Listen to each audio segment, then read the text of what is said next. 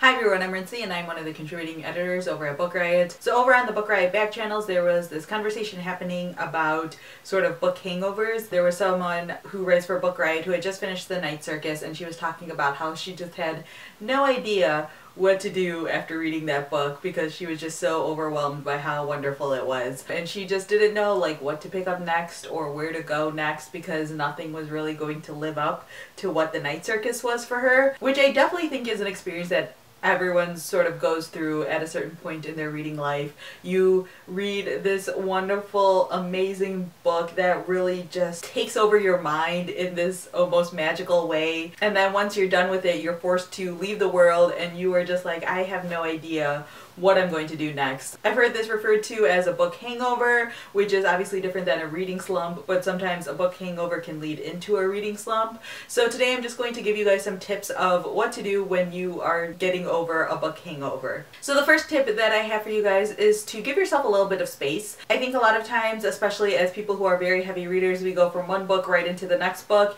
and we don't really take that long of a break between books. But I think that when you're getting over a book hangover, it's nice to just give yourself a little bit of a breather before your next book, because in the end, nothing is really going to compare to the experience that you just had. These book hangovers don't happen very often because you don't come across books like this all the time.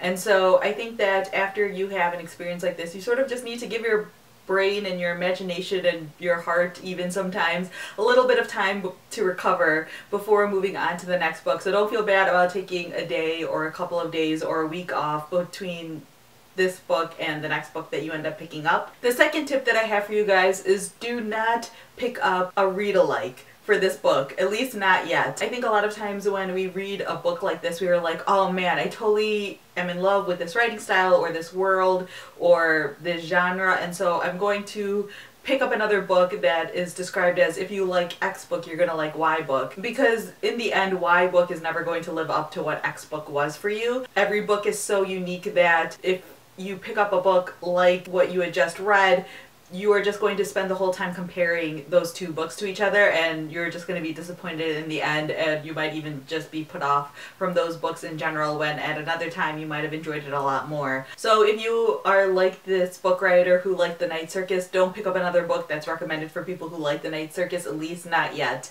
Give yourself some time before you go for that book again, because again, you're just going to be comparing and it is not going to turn out well. The third recommendation that I have for you guys is along similar lines, as that is to pick up a book that is preferably in as far opposite of the exact same like genre that you have just read. If you had just fallen in love with this really amazing fantasy book, maybe go for some nonfiction next, or pick up a graphic novel, or pick up young adult. If you had just read a really great young adult book, maybe pick up a mystery book. The great thing about books is that there's so many options out there, and very rarely do people just read like one kind of book. Even if you're someone who really only reads fantasy, there are subgenres in all of these sort of larger umbrellas, so that way you don't have to be reading basically the same thing over and over again. Again, this has a lot to do with the whole comparing aspect of it. Going to something completely different will help sort of allow your brain to adjust to something differently, so that way when you are ready to go back into fantasy, you won't be comparing it again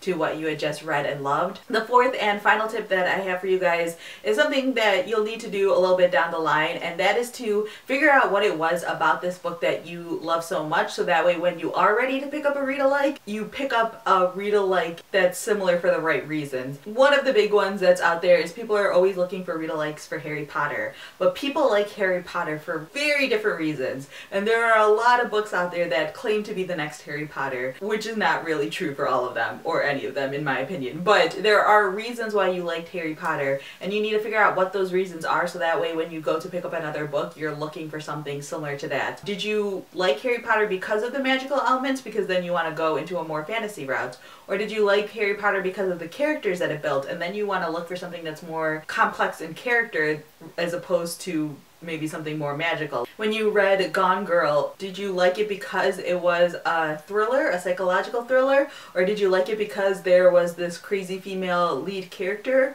Or did you like it because there was a major twist in it? Because there's a lot of books out there that are comped as being the next Gone Girl, but they really aren't. They just have like one aspect of what made Gone Girl really great. So I think it's really important that when you are picking up some sort of read-alike, that you, again, just really think about what it was about that original that you really, really loved, and see if those things are similarly describing the book that you're about to pick up. There are obviously plenty of sources out there for reviews, so check Goodreads, check Amazon, check YouTube, check Book Riot to see how people are talking about the book and see if it is described in a similar manner to that book that you had just gotten over. So yeah, those are just some tips to help you guys get over a book hangover after finishing a really great book. If you have any tips of your own, feel free to leave a comment down below. We can all use advice in this area because there are definitely situations where all of us just really, really love a book and it seems like we're never going to love a book as much as we just did. We just have to approach them in the right way so that way we don't have like too high expectations or